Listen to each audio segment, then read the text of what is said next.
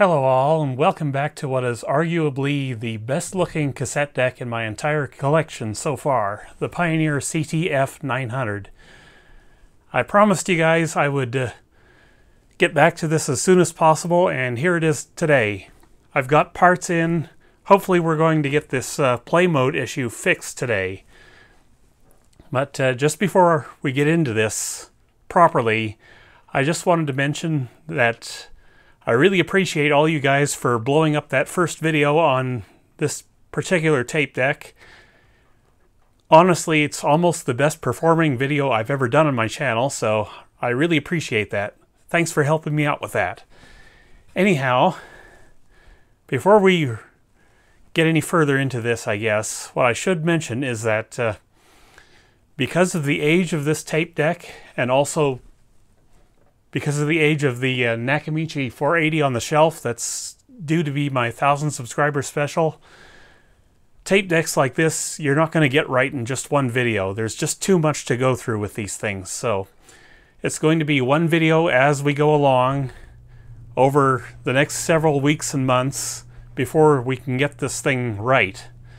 So the first video was obviously checking it out, unboxing, seeing what we had here. And this video will be hopefully fixing the play mode issue. And the video after this will probably be, oh, let's see, what's next? Either real motor service or transport service. Possibly I'll shoot both at the same time. One for 1 week and one for the next week after that, or something like that. I don't know. And then we'll just keep going like that. As we find issues, we'll fix them. And hopefully one of these days we'll get this thing working right to record on, because I have taken my brand new microscope thingamadoodle and I've checked out the heads, and they're in fabulous shape on this unit, so this is probably going to be a good recorder. Is it going to be as good a recorder as the rest of my three headers? Probably not, because I've heard this bias control only works on normal bias tapes. Whatever, I don't know why Pioneer would do that, but apparently they did. But yeah, so we shall get into this, and we will talk about exactly what I did to diagnose this, and what led me to the part that's in this envelope here. So I've got the schematics right here. Now, what is actually happening when the play mode bugs out on this unit? You'll remember that when we hit play, it fires the brake solenoid briefly and then doesn't actually do anything else. However, this thing does autoplay when you do the this stuff over here. So what could be causing this to autoplay and yet not normal play? Well, it took me the better part of a week to figure that one out. And I'm still not sure if I did totally figure it out, but this is the control circuit right here. This is that entire control board. This is the chip here, and this is all the associated circuitry. Now, I didn't realize this at the time of filming my last video, but all this stuff over here, this is a slack elimination circuit. The point of this is to run the reels backwards, this one right here, so that any slack is eliminated from the circuit before before playback starts. You're gonna have to forgive me because I am running on very, very little sleep today, so I might not make too much sense. Anyhow, I initially thought that this circuit wasn't working, and that was kind of confusing me for a bit, but after reviewing my video footage, it actually is working. It's just we're not getting enough drive from the reel motor in order to get that to actually move the reels. So that's going to be an issue with the reel motor, most likely. But yeah, I was kind of expecting that anyway. But what really happens to this unit when the playback mode fails like that is that you see this... oh, where is it now? This VDD here, this is the power supply to the control chip. It runs at 5.3 volts. And let's see, where does it originate? It originates on pin 10 up here. I found that at pin 10, when you go to hit play on this thing or pause, because they both do the sort of the same thing on this unit. What happens is this voltage goes to nothing, 0. It completely bottoms out. So because that voltage goes to 0, playback never starts. And figuring out why it was doing that, that was the pain in the butt, I'll tell you what. So yeah, let's see here, where is it? This is the playback output here. Pin 15, you should get a voltage here as it goes into play mode, and it was never giving me that voltage. Except if I was running autoplay, then it would give me that voltage. But autoplay doesn't come off the same control section as normal play does. This is normal play over here, pin 4. It goes down to 2 pins here, 2-5 and 4. 2-5 goes to the front panel. That's this thing right here. Pin 4 goes up to the indicator circuit board. That's this one up, that's behind up in here, which is responsible for all this stuff over here. Now, because it also comes up to this board, I thought initially that something in this board might be having an issue there and causing the 5.3 volt to drop out like that. But after further examination of the circuit, I'm no longer certain at all that that's the case. In fact, I'm almost... Oh, come on, brain. I can't think today. I honestly can't. In fact, I'm pretty dead sure it's not the autoplay circuit anymore. But, yeah, we'll get into that too in a second. But yeah, this voltage goes bye-bye whenever you hit play or pause on this unit. But not when you do autoplay. So what could be causing that? Well, initially I thought, well, let's check the power supply. So I went back to the power supply, and I don't have the diagram for the power supply here, I don't think. I know I printed it, but whether or not it's actually here or not... No, it's not here. Anyhow, I went back to the power supply, back to where that 5.3 volt rail originates, and I checked it there. It buggers out there too, so I knew the problem had to be someplace in the control circuit. So, but I just wasn't sure where. So, just to eliminate the power supply as being the cause of that, I recapped this rail on the power supply. Changed basically nothing. So, let's go over to the indicator board here. These are the connections for the control circuit at the indicator board here. You've got the play trigger. This is where pin 4 comes up. It ends up at pin 16 here. Auto rewind comes to pin 12 here, and autoplay comes to pin 9 here. Or not 9, pin 11. Sorry. Like I said, extremely tired. So, why don't I think this circuit is causing a problem? Well, it's because when you go to select normal play on here, and the circuit bottoms out like that, and that voltage rail bottoms out like that, if this circuit were causing a problem, you would think that something on pin 16 on this board might be causing that. But when we look at pin 16, all it does is connect to 2 switches. That's all. If anything on this board were capable of shorting out that playback circuit, it would have to be these 2 switches, and I just can't see that happening. Reason being is because it goes into autoplay. And, oh, let's see, where does the autoplay connect again? Memory is gone today. This is where the autoplay comes in. At pin 11, we've got 1, 2, 3, 4, 5, 6, 7 diodes up here. And I initially thought that maybe those diodes might be causing a problem. Well, that's not possible. If those diodes were causing a problem, this thing wouldn't autoplay either. But it does autoplay.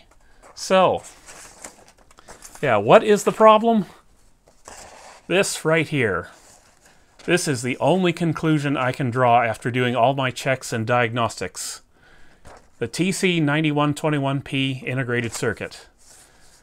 Now, let's talk about this for a second.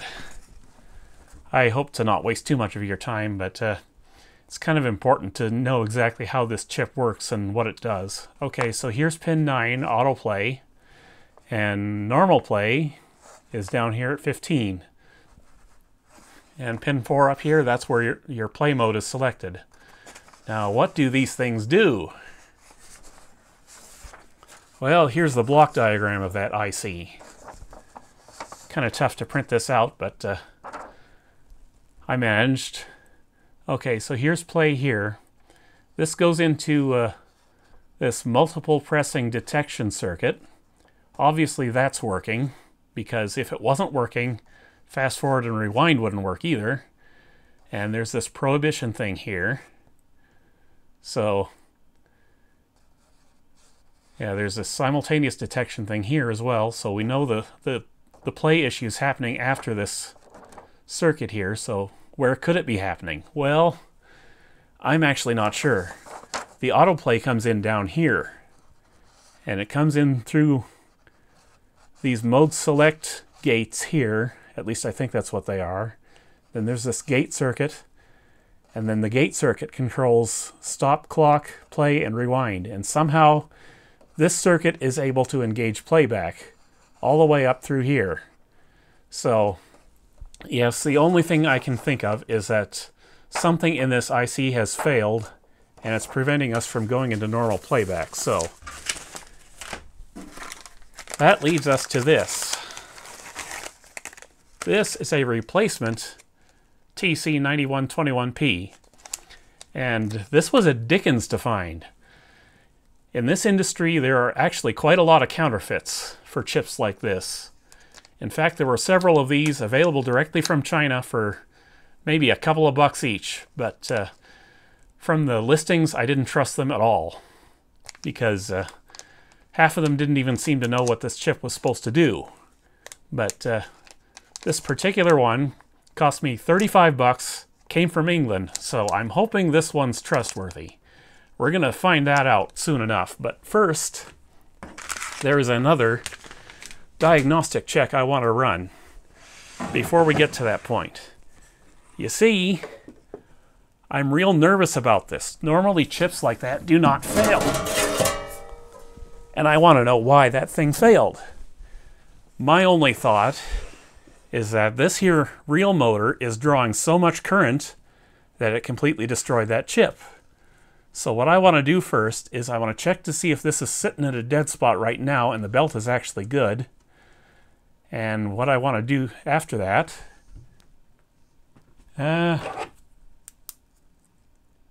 it's not in a dead spot. The belt's gone. Okay.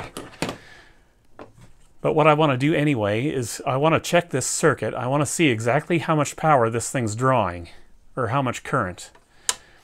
Because I'm reluctant to put a new chip in here without knowing exactly whether or not this thing's overloading the circuit. Because, yeah, I don't want to spend 35 bucks twice, if you know what I mean. If this is drawing too much current, I'm going to leave it disconnected as we do our tests, and we'll just have to live without the real motor working. And in order to fool the deck into thinking that there's actually a tape in it, we're actually going to use a blank shell. This thing has no tape in it. The idea is I do not want this thing unspooling on me anything I have in here to test it with. So I'm just going to use that blank shell, and we're going to, yeah, just basically do it that way. Now, I said I recapped the power supply partly to help diagnose this issue, and you can see the parts right there. There's one capacitor there, and there's this capacitor here. And that capacitor back there is originally intended for the console stereo, so I may have to order that one again. But I'm just going to leave it in this machine, because why not? Alright, so how we're going to test this, like I mentioned, we're going to use the blank shell. I'm going to desolder this pin, and we're going to wire my meter in series here. And I'm just going to fool it into autoplaying until we can get an idea exactly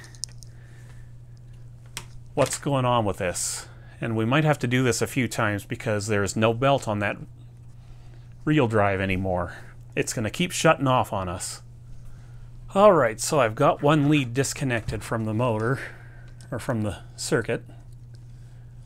Gonna hook up my meter to the terminal it was plugged into. And I'm gonna go with the 20 amp range on the meter just for now. I don't think it's gonna be drawing that much current, but we'll just make sure here that we can see exactly what's going on. I saw a solder blob fall down in there. Just checking to be sure that's not shorting anything. And I should also mention that this board has been entirely recapped now, so the capacitors are not going to be a problem on that. You can see half these things are audio grade capacitors, but that's what I had available. So,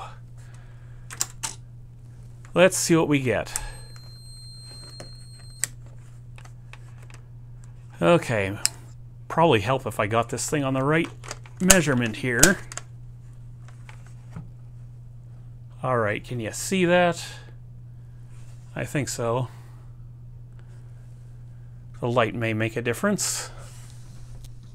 Okay, let me see here.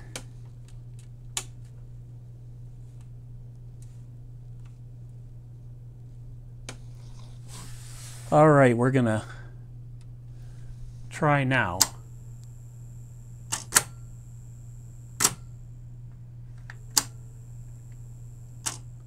0.036 amperes.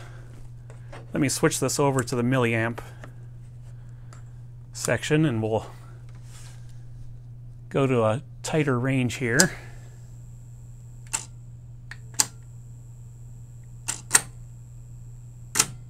Yeah, we got 36 milliamps going on there, so that should be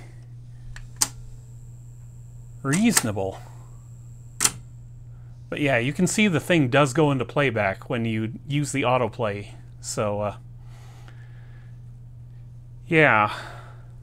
I don't know exactly why this chip failed now then. Strange.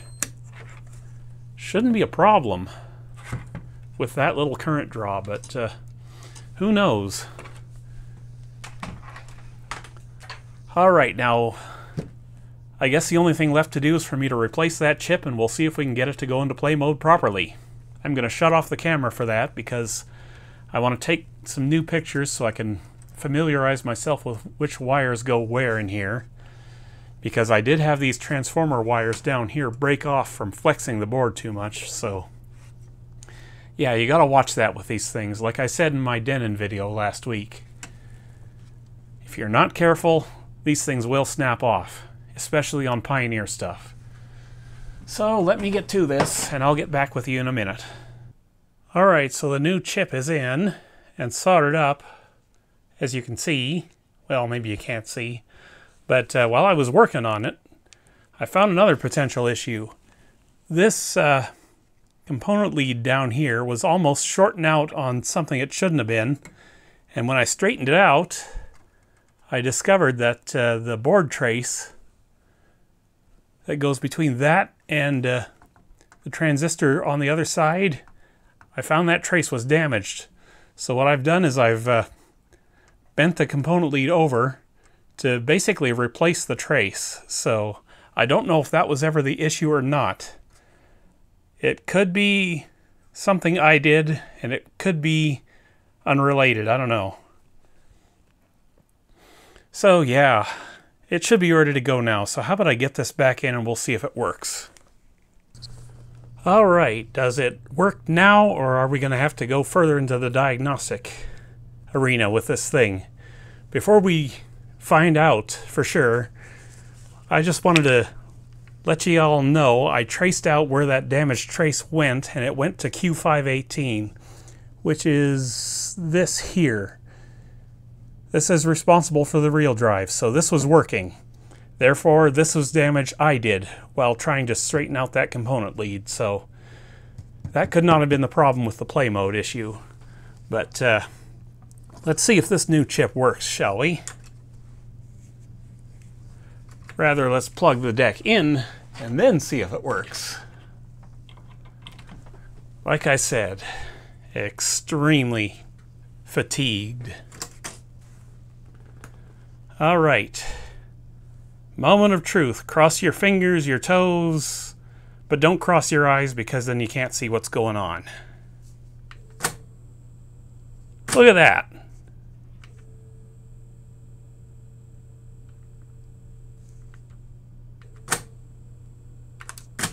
It's working.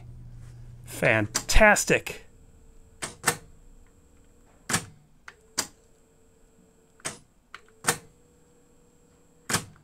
Okay, so we have a successful repair. So what's next for this? Well, obviously I'm going to have to order the belts and idler tire now. And then in the next video, you'll either see the transport being serviced or you'll see the real motor being rebuilt. I don't know which is which. I have to do both videos at the same time, or shoot videos both at the same time, and then we'll find out. So yes, very pleased am I. There's no need to consign this deck to being a parts deck. It's going to work for us, I think. Now I should mention that the last time I did have this fired up, I tried to run a signal through it, and there's one channel missing from the record amplifier, so we're going to have to diagnose that as well at some point along the way, but maybe that'll be a separate video, maybe it won't be. We'll see. Anyhow, we have a successful repair today, so I'm taking that for what it is, and I'm just going to go ahead and end this video and go take a nap. See you guys the next time. Take care.